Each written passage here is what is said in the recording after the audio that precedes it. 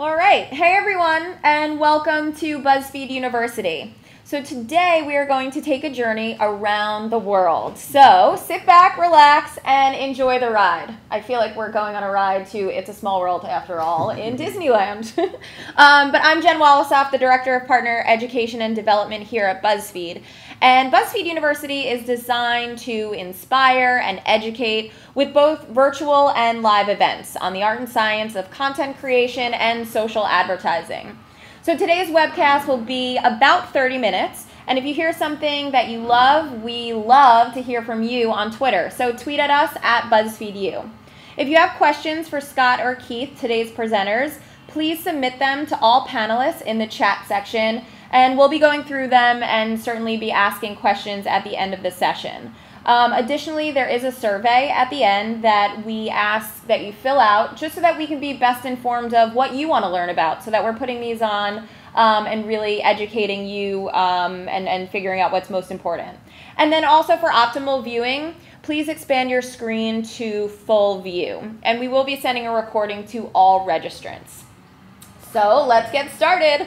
All right, so today we'll explore the 6 lessons we've learned in our editorial newsroom expansion and in working with brands on a global scale. We'll provide best practices and share examples of shareable content that spans beyond the U.S. Our presenters today are Scott Lamb from the editorial side and Keith Hernandez from our business side. Scott Lamb is the Vice President of International for BuzzFeed. Scott is responsible for the international growth and expansion of BuzzFeed, starting with the launch of BuzzFeed UK in 2013, and more recently overseeing the start of BuzzFeed's French, Spanish, Portuguese, and Australian editions. Scott joined the company in 2007 as a senior editor, became managing editor in 2009, and was promoted to editorial director in 2012, where he created the web's most engaging and shareable content. If you've ever heard of Disaster Girl, that meme, well, yep, Scott is the originator of that meme. And in 2011, Gizmodo named him one of the internet's most viral people. Pretty cool, Scott.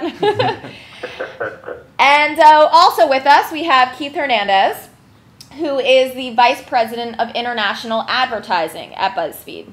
In this role, he leads revenue efforts and global business expansion for BuzzFeed social advertising. In 2013, he opened up sales operations in Canada, the United Kingdom, Australia, and Latin America, while also educating agencies and clients on the business of the BuzzFeed platform. A seasoned veteran of digital advertising, Keith is passionate about blending creative strategy and custom content to help provide brands with a strong social voice. All right, So why don't we turn it over to you, Scott, and let's get started. Sounds great. Well, very excited to be talking to everyone today about this. We are super excited at BuzzFeed about our international expansion, and kind of the first point that we want to make, and it may at first seem like an obvious one, is that the internet is universal. BuzzFeed has definitely been a global company in some sense, right since the beginning. Even our earliest days, we had readers all across the globe. And right now, we're at about 30% of our traffic is international. But sort of outside of BuzzFeed, the thing that we're so interested in expanding globally is that we've seen this huge shift to a globally connected culture in the world, and that's really because of the internet. It used to be that Hollywood would export TVs and movies to other countries, and there was sort of a very old school approach to how culture would be transmitted around the world. But these days, memes, and we've got some examples here, as well as political ideas, can spread really quickly because of the internet. And that leads to some fascinating things. Keith, I don't know, do you have a favorite example from the ones we have up on the slide? Yeah, absolutely. Without a doubt, I'm still in awe of the amazing power of Doge. Who knew a Shibu could not only inspire a tireless meme, but also be the face of a cryptocurrency and a NASCAR race car? I love this guy, and we have Japan to thank for it. It's one of those things internally. It still packs power when we share something that has such win. Another one that I just have been fascinated by is this dogs wearing pantyhose. It started in China on the social network Weibo, And the first photo garnered over 16,000 comments. And when you see it, you realize you don't have to be in China to see the humor in this. This is dogs wearing pantyhose. In a few short days of this first post being live, every major internet outlet picked it up, showed slideshows of other dogs doing it, and then people across the world were sharing pictures of their dogs in some beautiful pantyhose. I think with the World Cup just a few weeks away, it's an exciting time for global marketing and for global publishing, because we're about to have one of the most connected events in the entire world, and we can really see people talking across the world to each other. So brands are already thinking about how to connect on a grand scale. What we're going to talk today about is how can you do that with every program, and how can you do that with every piece that you're doing. But before we dive into the brand side, Scott's going to share more on our publishing methodology. Scott, do you want to take it from here? Yeah, sure. A lot of this is really going to apply to both publishers and brands, but I think the first point really the second point that we want to make is thinking about the audience. And for publishers and brands, I think it's really essential to think young, mobile, and social if you're trying to reach a global audience. We've definitely seen this at BuzzFeed ourselves. We're at about 130 million uniques a month right now, or growing from there. And as I mentioned before, about 30% of that is international. 75% of those visits are social, so that means people are finding us on Facebook or Twitter. Pinterest recently became our number 2 referral source from the social world. So really, we think of social media as the front page of BuzzFeed. 50% of our visitors are coming to us on a mobile device of some type, so they're reading us on a phone or a tablet, and that number is also growing really rapidly. So it's already half of our readership is in that mode. And 60% of our readers are ages 18 to 34, so it's definitely a young audience. But it's not just us. The world is increasingly social and mobile. This slide sort of breaks down the total the global internet population by region, and it also shows social media users and mobile subscribers around the globe. I think a few key points here to notice, particularly in Africa, you'll see that there are more mobile subscribers there than there are in North America. And what we're seeing now is that in Africa and Latin America and in Asia, the audience is not just mobile first, but really mobile only. There's a whole generation of people who never subscribed to a newspaper, but now they have a smartphone and a data plan, and they're really interacting and sharing content, consuming media at a high rate, really for the first time. This is a whole new audience for brands and publishers to reach, and it's incredibly exciting. On the editorial side, I think this really, knowing this is where our audience is, really affects how we approach making content. It needs to be easily shared. One of our sort of keywords, if it doesn't work on mobile, it just doesn't work. So I think it's really important to think about what platforms you'll be reaching this young, mobile, social audience on. And one of the big trends that we've seen recently also is social messaging is on the rise. So sort of a breakdown of the users of the kind of top social messaging apps with WhatsApp all the way over there on the right, and then WeChat, Line, KakaoTalk, Kik, and Snapchat. These are huge in a number of the new markets that we're going to, particularly in Asia. And you can do a lot of different things on these apps. WeChat, for instance, there are payments, and there's a sort of Foursquare check-in element to it. But we're seeing people sharing a lot of content on these applications as well. And it's really right now is the time to start understanding them and start getting ahead of how to figure out how to reach your audience, whether you're a brand or a publisher, on all of these different social messaging services. It's also a part of what we've seen in our stats and in the BuzzFeed network of the rise of dark social, which is just basically a huge percentage of sharing. Is very difficult to tell exactly where it's coming from. It's people sharing links on IM or sharing them on these social messaging services. The third point that we want to make is I think it's really important for brands and publishers to start thinking more like technology companies as they expand internationally and socially. The old model for a media company, if they wanted to go to a new market, was to have, it was a very cumbersome and expensive process. A big splashy launch, you'd have a large team on the ground, really higher up, so you could really cover, a new country or a new region. There was this notion of it being a foreign bureau that was really just reporting the news back home. And because of this, also, it was usually just a monolingual approach, just in the language of the home media company. What we're seeing now, and this is the way that BuzzFeed is expanding, is a newer, more flexible model.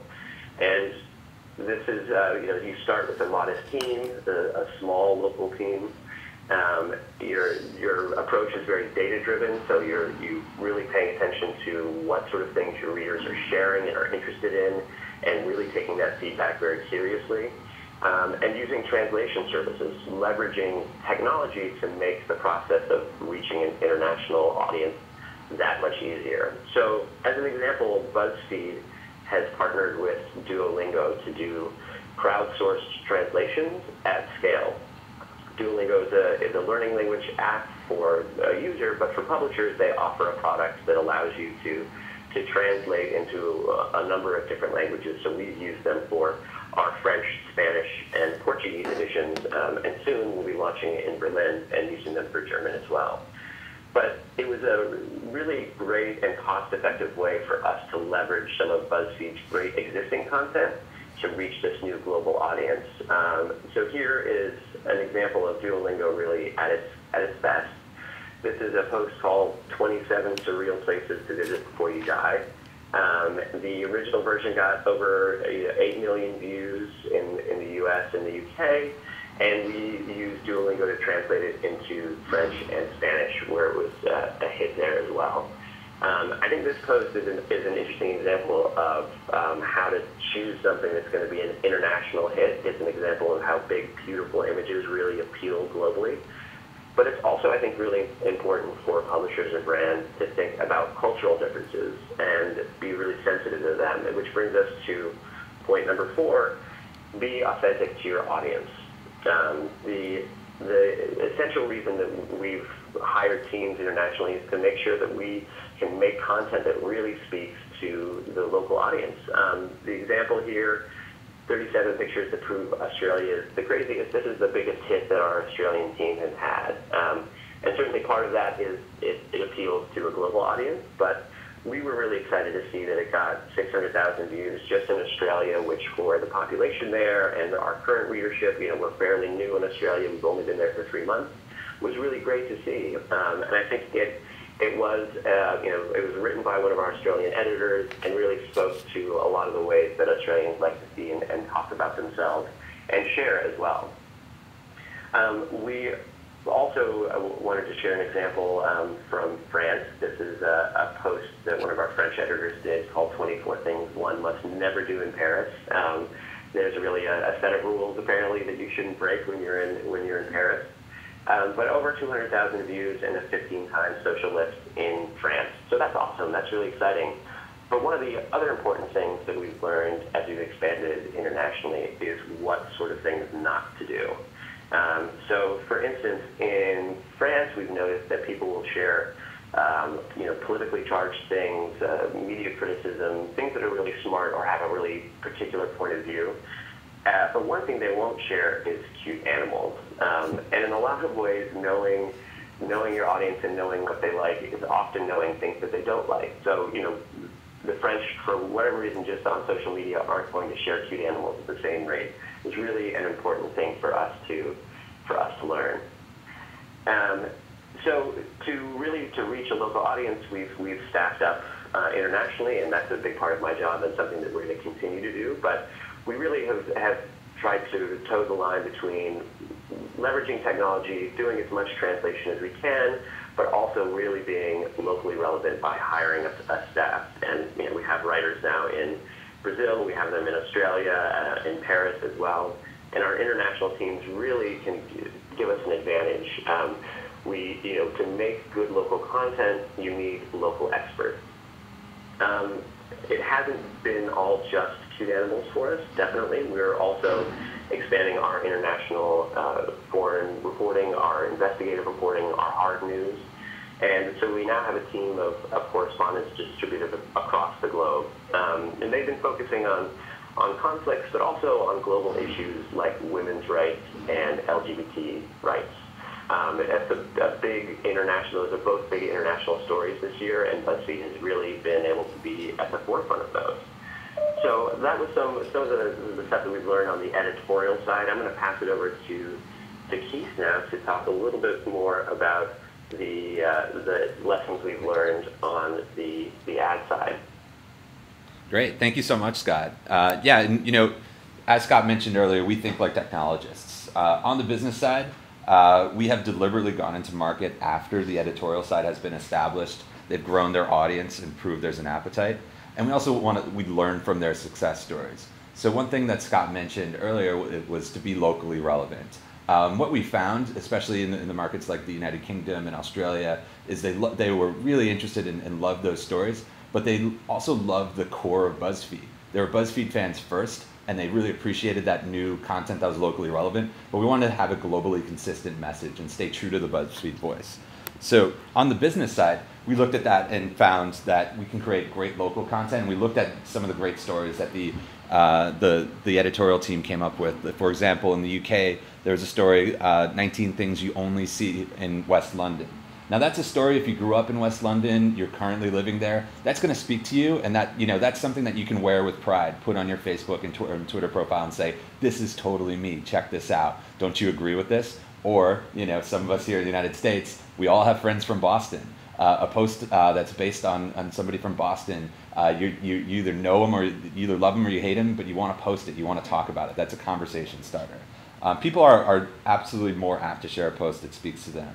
We then took this lesson to Australia, where, side note, we found that they had some pretty scary children's TV shows in the 90s. If you have a second to look at the 37 signs, you grew up in Australia in the 90s, and you don't know these shows, you might think that horror producers created all these shows for them. But this spoke to the audience, and when we saw the response from the Australian readership, they said, oh man, I can't believe I watched this. I can't believe how twisted these shows actually were. And it created that great conversation. So our approach to opening the commercial side is to take these lessons from edit, iterate fast, and listen to our audience so that when the brands are ready and we are ready on the business side, we're coming with knowledge and we're able to leverage those assets. So it's still the BuzzFeed way, just nuanced for that audience, just nuanced in a way. So how does this work for brands? I'm going to share a few different examples. Publishers are thinking global. Brands should as well. As I talked about earlier, the World Cup is upon us in about 3 or 4 weeks, and this is going to be the first absolutely globally connected moment. People on Twitter and Facebook and all over the world are going to be able to communicate with each other, and there's smart brands that are taking advantage of that. Coca-Cola, Budweiser Johnson & Johnson are doing things around this event and speaking to an audience of 6-7 billion as opposed to the regional markets that they're going after. So as publishers are creating local newsrooms, catered to providing both local and global stories to connect on a deeper emotional level, brands should too. The reality is building a global program is easy with the right partner. The misconception that language barriers, time zone differences, and working across multiple agencies makes global messaging difficult can easily be overcome with strategic conversation and a better understanding of what works best.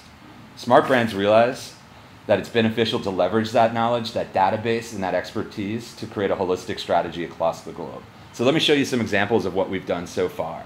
And these are great brands that have worked with us.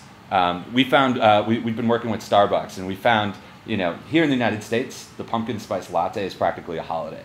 I know some people, some aficionados, take that day off to prepare themselves for how amazing it is that it's pumpkin spice latte season. They get their phone ready to take that selfie. But in the UK, this is simply not the case. It's not a drink that has the same passion points. So to grow interest and market share, Starbucks smartly leveraged their insight that Americans love this drink and that there is a decent expat community within the London walls. So why not give them great content to share and use them to be the best word of mouth marketers around? We created multiple posts with them to encourage Brits to try something American, to give it a shot, to give bacon a shot, to give American football a shot, and why not pumpkin spice latte as well? To learn from their expat friends and have that conversation. This gave Starbucks fans the firepower to shift their friends' perceptions and let the story speak for itself and get that conversation going. So we've been working with brands that have global messages and learn from those and can do, if it's one specific thing, they can do that across the globe. Or if they have regional identities that they want to, they can learn from the insights that they've been doing in the US or in the UK or in Australia and really leverage that out.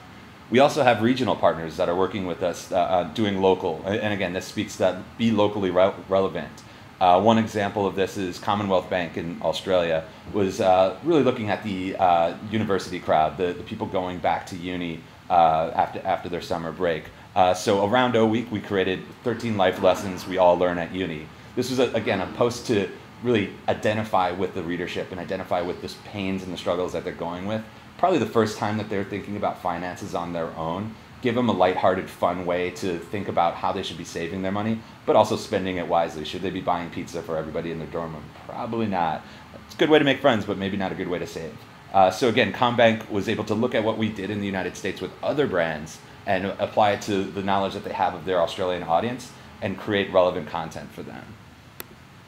And then finally, we work with brands on a truly global level. Intel has asked us to think about their brand on a global level. How are we able to leverage what we know from the United States to help in their other markets? And as Scott mentioned earlier, we have a partnership with Duolingo where we're able to take our posts and translate them into other languages.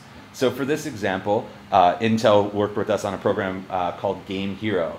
Game Hero is for their 2-in-1 Ultra book. And the concept behind this was the hero of the protagonist of this commercial was sent back in time to have to beat 80s and 90s video game bosses. This is timeless. If you grew up in the 80s and 90s and played video games, this is something that you didn't have to speak a certain language to understand. You knew who King Koopa was. You knew who Bowser was. You wanted to beat these people. So we're able to create a post, 14 life lessons we learned from classic video games, and through our Duolingo process and through translators, create those exact same posts and target them to BuzzFeed Espanol and BuzzFeed Brazil and get them with the same relatable, shareable audience. This is just an amazing way to connect with the language being in their native spoken language, and it's a great way to extend the program outside of the US walls. So want to talk a little bit about the markets, what's next for us and what we're excited about.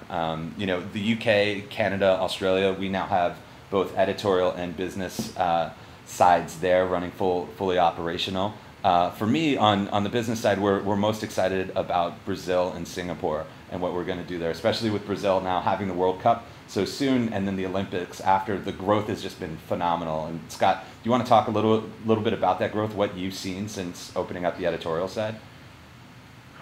Yeah, I mean, we were really excited on the editorial side to come to Brazil. I feel like it's a country that very naturally lends itself to BuzzFeed-style content. It's a very social country. I think that the sense of humor and the things that they're interested in are very like a natural fit for a lot of BuzzFeed's editorial point of view. So we've done coverage of internet culture there. Played with some of the political conversations going on, but the team is really gearing up right now to cover the World Cup and to help the larger BuzzFeed editorial team figure out interesting ways to talk about the things that are going to be happening around the World Cup once it gets kicked off there. On the editorial side, we're also really excited about Germany. That's going to be the next place that we launch. We're hiring a team right now in Berlin and using the same model that I described earlier, starting with a very small editorial team, being very experimental, leveraging Duolingo to do some translation for us. We're excited about all of these markets and looking forward to expanding in all of them, but I'm right now also really amped about India. With the elections going on there right now, there's a lot of news coming out of India, so our news team has been covering it a little bit, but we're also excited to bring the social content to the Indian market. We're starting to see some BuzzFeed-like sites that have started there in the last 6 months that are doing really well, which for us is interesting to see. Yeah, it really is an amazing time to be working in social and to be doing social publishing. So we're going to now start field some questions. But in conclusion, the key things we wanted you to take away from our conversation is the internet is universal. You can tap into this universal culture. People are speaking internet as their native language across the world. Mobile is everything. If you don't do it on mobile, it's not going to work. Think like a technologist. You can be small, nimble, iterate, and get the point across and build smartly. It doesn't have to be slowly, it's smartly and efficiently. Be authentic to your audience. Make sure that you know what they're talking about and you're relating to them in a way. And finally, be globally consistent but locally relevant. Write the content for the audience in their local markets, but have a consistent brand message across the board. So we're going to slide over to our new mascot, the quokka. Do you want to explain this a little bit, Scott? This is Australia's number 2 cutest animal, I think, after the koala. But it's been a big part of our editorial strategy in Australia so far. It's really raising the profile of the adorable quokka. Yeah, absolutely. So that is the inquisitive face. We're asking everyone online. If you have a few questions, please type them in, and we'll answer a few here. All right. Well, we definitely have a few questions, so let's get started with that. And thank you both, Scott and Keith, for a great discussion. So let's keep it going. So this one for Scott, what percentage of translated content do you use versus original? So the machine power versus, the human power. And do you think that's going to change over time? Yeah, we see that as kind of a constantly shifting metric. It's easy to begin in any of these foreign language markets. We typically start off with a very high volume of translation. So, out of the gate, it's sort of 90% because we start just with one editor. I think in the long run, though, we'd like to shift the balance towards original content. I think keep the same absolute number of translated posts, but have a much higher percentage of original content. So it's a nice model for us that lets us sort of smoothly, as we staff up, transition that from being 80% translation and 20% totally original to being 80% original and 20% in translation. Awesome. Okay, great. And then on the branded side, we have a question. So Keith, how can global brands actively learn from and leverage what they've done in other markets to really build a more cohesive marketing strategy? Yeah, cool. That's a good question. The best way to work with us is leverage the people that you're already working with. If you're in the United States and you have somebody that you're currently having a program with, your rep there, ask that person for some data on what's happening in Canada and Australia and what else is going on there. The best way is just to have an open communication. Share with us more rather than less, and let us learn from that. I think one of the biggest eye-opening things that I've seen is that there's teams out there that are thinking strategically. They might not necessarily buy locally, but they're thinking strategically on a global level. And if we can assist with more data points around what BuzzFeed's doing, more learnings across the globe, we're happy to do that. Just start and open up that conversation with your particular sales rep. Okay. More questions, lots of questions. Okay, so Scott, will BuzzFeed expand into news and reporting internationally the same way it has in the U.S.? Yeah, I think we will. I mean, in a way we already have. We do have this international team that's sort of covering the globe for us, and mostly, right now in English. But our plan as we go into new markets is to start initially with a team focused on social shareable content, on fun stuff like lists and quizzes, and have them really play with the culture. And then figure out how we want to expand into doing hard news and reporting. And I think it's going to vary country by country, depending on sort of the local needs and the local interest in news. But we want to have the social team there first to really explore the geography and how people and where people are sharing things, and that sort of will dictate how we expand into news. But the plan, I think, is going to vary country by country. But overall, I think we would like to then move sort of into that new market with news. Mm-hmm. Okay. Yeah, very cool. And then for Keith, on the branded side. So how do brands value international audience versus stateside audience?